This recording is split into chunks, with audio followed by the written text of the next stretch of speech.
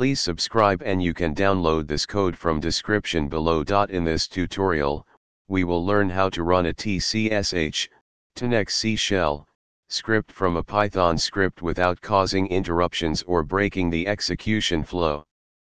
This can be useful in scenarios where you need to automate tasks or run shell scripts from a Python application.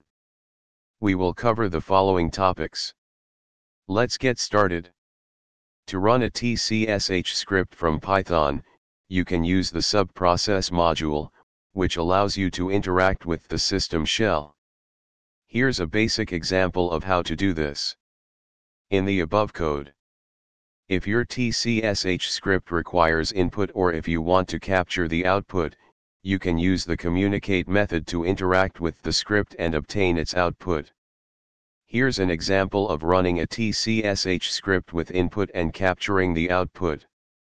In this code, you can pass input data to the script using the process.stdin.write method and capture the output and error using process.communicate.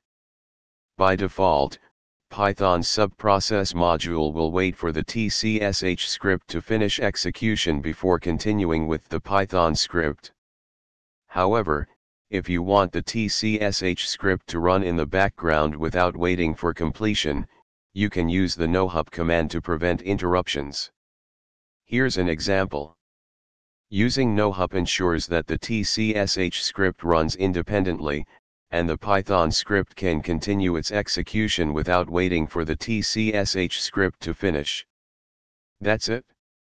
You've learned how to run a tcsh script from Python, handle input/output streams, and prevent interruptions. This can be especially helpful for automating tasks and managing system processes from your Python applications. ChatGPT